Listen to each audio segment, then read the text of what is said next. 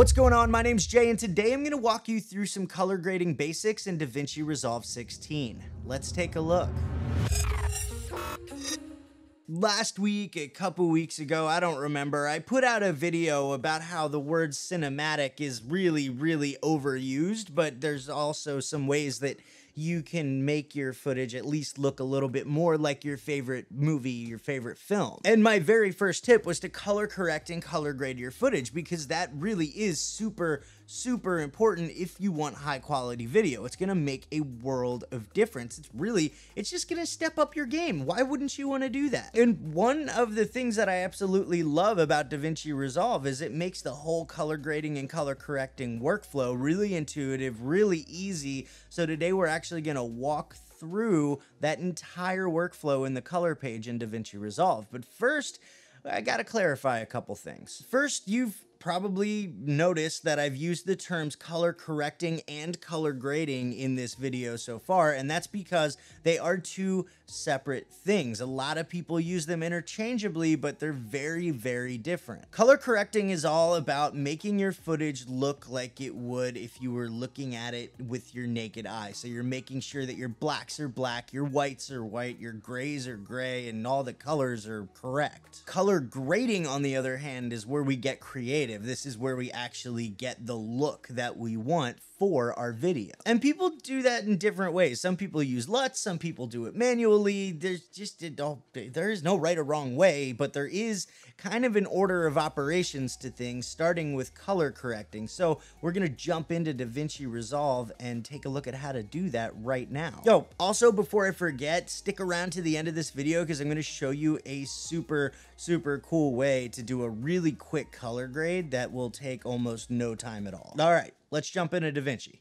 All right, we're in the color page in Davinci Resolve. I've got a few clips already lined up and ready to go. These are actually some Blackmagic RAW files that I found on the internet. They were free to download so I could practice color grading.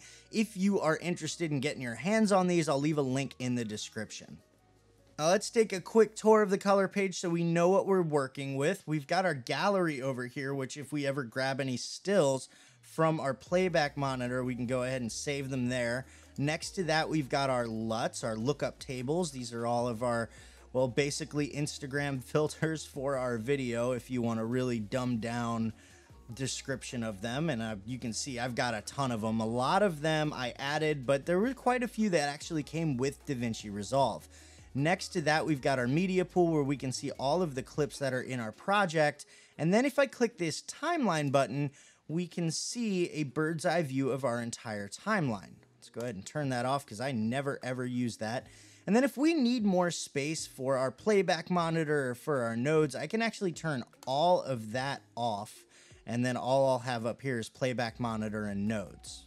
Moving all the way over to the right, I can click this to toggle my clips on and off. I can click this to toggle my nodes on and off.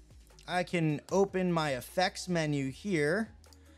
And if I want a close-up look at all of my footage, I can go ahead and click Lightbox, and then there you go. You've got all of the grabs from your footage. Let's go ahead and turn that off. Below all of that, we've got our playback monitor, which is where we're going to see the results of all of our hard work, and our nodes, which is where we're going to put all of our corrections. And if you're coming over from Premiere Pro, nodes are basically like adjustment layers, but with a much more intuitive workflow. It's kind of like in my Fusion tutorial that I did last week. It's basically a pipeline. You can see the order in which you've done things really easily. Below that, we've got our clips, which we can, like I said, toggle on and off if we want, but I usually like keeping them on so I can switch between them quickly. And then below our clips, we've got a lot of cool tools. We've got our camera raw menu where you can play around with the settings for all of your raw footage. We've got the color match menu where you can choose whatever color card you're using if you're using one and go ahead and do your color matching that way. We've got our wheels, which also includes primaries bars. And we got primaries wheels and log wheels. And then we've got our RGB mixer and our motion effects. We're not going to be touching motion effects or RGB mixer in this. We're actually pretty much only going to be dealing with the color wheels. Next to that, we've got a whole bunch of tools like curves and qualifiers, windows. You can do motion tracking, blur and sharpening. You can change your key output of any one of your nodes. It's just a whole bunch of stuff over here. And then to the right of all that are our scopes. And the only ones we really need to pay attention to for this video are our parade, our waveform, and our vector scope. And then if you want to do a little bit more advanced color grading and you need to keyframe some correctors, you can do that by clicking on keyframes, and here's all of your keyframes. We're not going to be doing that today though. We're just going to be messing around with the scopes. All right, so like I said, you want to do your color correcting before you do your color grading. And there is an order of operations that I like to use that kind of keeps things nice and easy, nice and straightforward. I'm going to show you how to do that right now. The first thing that we're going to do is adjust our luminance. You can see that this video clip is very flat. It is raw footage, like I said, so it's very flat, no contrast, very little saturation, and we need to do a lot of work with this. The first thing that we're going to do, since we are only touching luminance, is we're going to come over to our waveform. We're going to go ahead and we're going to click the adjustments for the waveform. We're going to change the waveform from RGB to Y, so that way we're not seeing any of the colors. We're only seeing our luminance. Next thing we're going to do is come up to our nodes, and we want to label our nodes so we know what we're doing. So let's go ahead and right click on that. I'm going to hit node label and hit luminance. Then what we're going to do is we're going to come down to our color wheels. You can also do this in curves, but I like doing it in color wheels.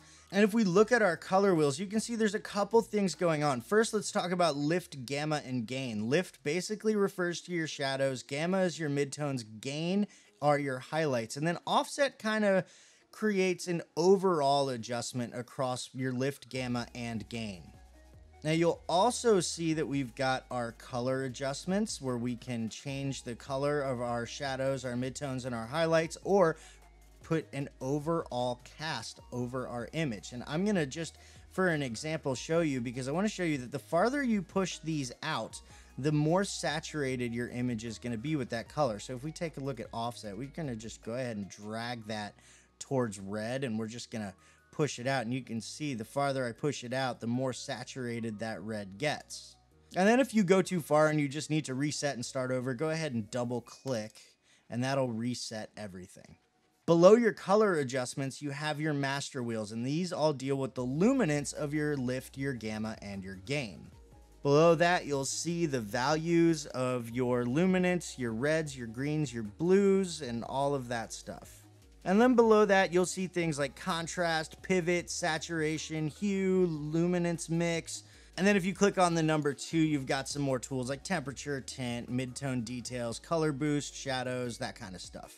So like I said, the first thing that we're going to do is adjust the luminance of this image. And if I come over to my scopes, you can see that it's a very bright image. We actually have our whites are clipping a little bit, and our blacks are way up there. So we need to change that a little bit. What we're going to do is we're going to come over to our master wheels. We're going to do the gain first. We're going to go ahead and drag that down, and you can either click and drag, which is what I'm going to do. Or if you want some more detailed movements, you can just hover your mouse over the wheel, and you can use the scroll wheel on your mouse to go up and down.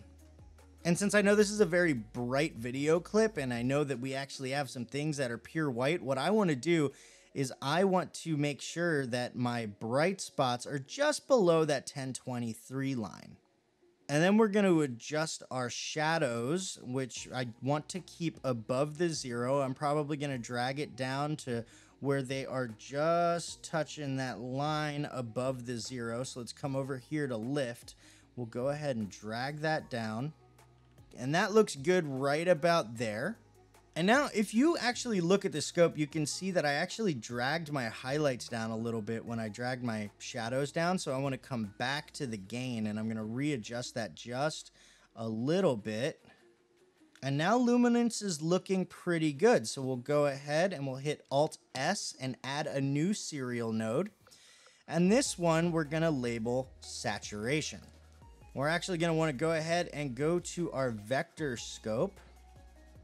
And the cool thing about the vector scope, not only can you measure your skin tones by making sure that they're along this line, but you can also measure your saturation. And I kind of want to keep like a little bit of a barrier. Like I imagine that there's a fence where all of these boxes are and it's just going around. And when I push my colors out, when I add saturation, I don't want those colors to go outside of that fence. Now I'm going to come over here below my wheels and I'm going to hit saturation, and there's two things you can do. You can either click over the number and you can drag it left or right, or you can just click on the number and you can type in a value. And since this is log footage, I typically find that doing 75 is pretty good. Now you can see we've got a nice bit of saturation here, but if we look at our scope, we can see that we've got some red that is really sticking out there. We are gonna fix that a little bit later. For now, saturation is done, so we're gonna go ahead and hit Alt-S again to add another node. Let's go ahead and right-click, hit node label, and this is gonna be color balance. And this is where we actually balance our colors. This is where we make sure our whites are white and our blacks are black. And in order to do that, we want to do a couple things. First, we want to change from our vector scope to our parade, because our parade is going to show us the balance that we have between the reds, the greens, and the blues. The next thing I want to do is come to the color menu and I want to right click. I want to hit show picker RGB value, because now when I scroll over, when I run my mouse over the image, I can actually see the RGB values of whatever I put my mouse on. All right, now what we're gonna do is we're gonna mess with the whites and the blacks. We're gonna see if everything's balanced. And if I come over here to the snow, we can see, let's see, red 246, green 243, and blue 242. That actually looks pretty good. So we're gonna leave our snow alone for now. And now what we wanna do is come over, let's find something that is dark. We're gonna come down here and we have 16, 15, and 11. That's pretty good. Let's come over here to another dark spot. 40, 34, 20. Blue is a little bit low. I feel like I can drag, I can drag the blues up a little bit. So what I want to do is come over to the primaries bars. And I'm going to adjust the blue by putting my mouse over the blue in the lift. And I'm going to use my middle scroll wheel just to inch that up a little bit. Come over here and recheck that. 38, 36, 30. That looks pretty good. It's within a couple of points. And now we've got a nice color balanced image. All right, the next thing that I want to do is I'm going to hit Alt-S and add a new node, and we're going to label this one look. And this is where, if we want, we can go ahead and we can add a more creative look. I'm going to do a really simple one here, and I'm going to do it using the primaries wheels. Let's go ahead and go back to the wheels. And what I'm going to do is I'm going to use the midtones to create like kind of a cyan cast over everything, because, well, it's winter and I want everything to be colder. So I'm going to go ahead. I'm actually going to drag the gamma towards blue, and I can push that out if I want, because we can adjust it later. Now you can see there's a teal cast over the entire image, but the blacks and the whites still look pretty black and white. They did get affected a little bit though, so we're actually going to counteract by adding a little bit of orange into the shadows and into the highlights. And you'll see that it kind of looks like we're back to having a balanced image, but if we actually go and we make sure that our look node is selected and we hit Control D, you can see there actually has been a good amount of change done to this image. Now that is looking a little bit warm for a wintry scene, so what I'm going to do is I'm going to come down here and I'm going to go to temperature, and I'm just going to cool that down a little bit. And that looks pretty good. Once again, hit Control D to deactivate that node and see where we came from. And then if you want to see everything that we've done so far, you can go ahead and hit Alt D, and that will disable all of your nodes so you can see everything that you've done so far. All right, now it's time to mess with the contrast a little bit. Let's go ahead and hit Alt-S to add another node. I'm gonna right click, node label, contrast, hit enter. Let's go back over to our waveform. And we're just gonna go back to number 1 over here below the wheels. We're gonna find the contrast. We're gonna click and we're gonna drag until it looks how we want it to look. And I actually like that a lot. And then one thing that a lot of people do just to get a more realistic look, and it's something I'm gonna do right now, is desaturate the shadows, which I'm gonna do by hitting Alt-S to add a new node. I'm gonna go ahead and hit node label again. I'm gonna call this LVS, Luma versus Saturation, hit enter. I'm gonna come back down to my curves. I'm gonna go to my Luma versus Saturation curve.